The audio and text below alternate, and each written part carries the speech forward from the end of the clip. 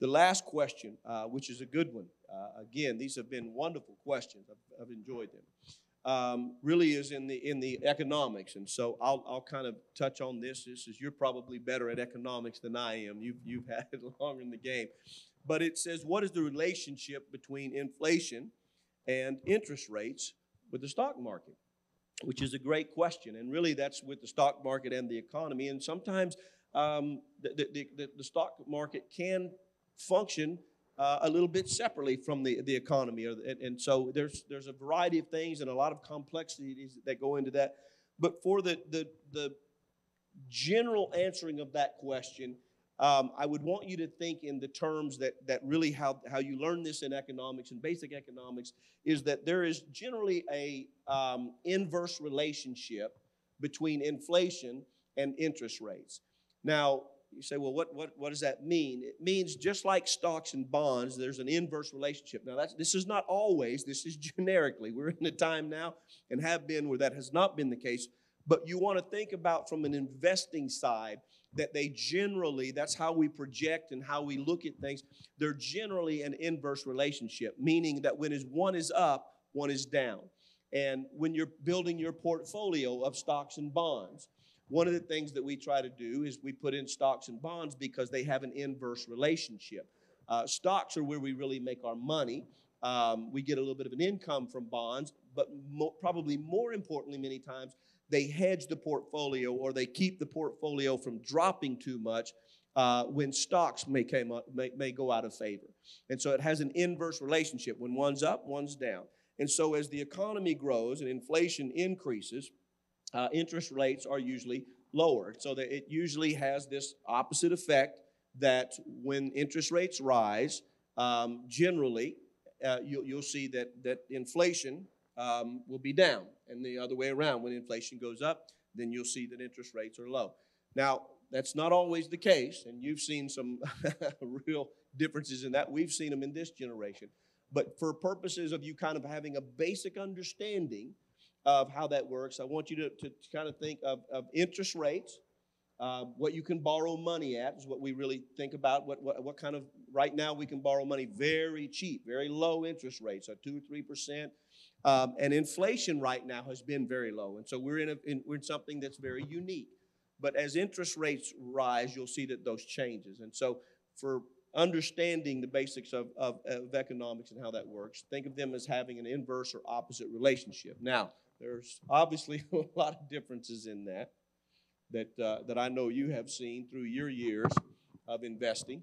So I would like you to at least talk about maybe some of that, because you've seen some through these major differences. I've lived through some of them. You're exactly right. And certainly in the 70s, there was a time when we were going through a when inflation was at accelerated rates and just got out of hand. It was seated in the oil embargo when the oil prices went up faster than we could absorb it. Hydrocarbons are so basic to the economy anyway. But that is the reason, as you were saying, right now, one of the discussions is, will the Federal Reserve raise interest rates?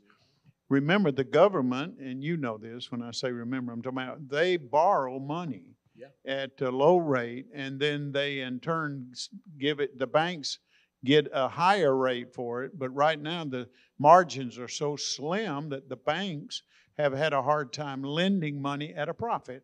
So when the market comes back, where banks will be able to make money on the margins, right now they're too slim. And that's why we see so many branches closing. But and then the interest rates, when they want to slow down inflation, they raise the interest rates, which means borrowing is more difficult, more expensive, and there's less borrowing, so there's less money in the economy. And by definition, inflation is too many dollars chasing too few goods. And so this is kind of where we are right now, with our supply of goods being limited, and yet we know that there's a lot of money, and a lot of the criticism is that the government's been flooding more money into the economy, and this may be part of exacerbating the issue. So you're right, when interest rates going up, stocks tend to go down. When the stocks are cheap, you can buy them, people buy more of them, and they go up. So I don't know of any really solid investment hedges. Real estate gets affected also, but certainly investing in real estate when it's an inflationary time can be difficult because you're chasing the prices up and knowing that they will come down at some point. So again, timing is what we have to be so clearly aware. What are the economic factors right now? Supply demand underlies all of it. Which is there more supply or more demand? And that always sets the economy to go forward. And by economics is the allocation of scarce resources by simple definition. And so the timing is, what are the resources that are available and what are people willing to pay for them? And that's a very good example. You've given several in there that I think help people understand that if you think about, that's one of the tools that the Federal Reserve, different organizations that you hear about, that's one of the tools that they have in policy, in their policies and what they do, and easing the economy, tightening the economy. So if you think about when interest rates are low, people are borrowing money, they're spending money, the economy tends to grow.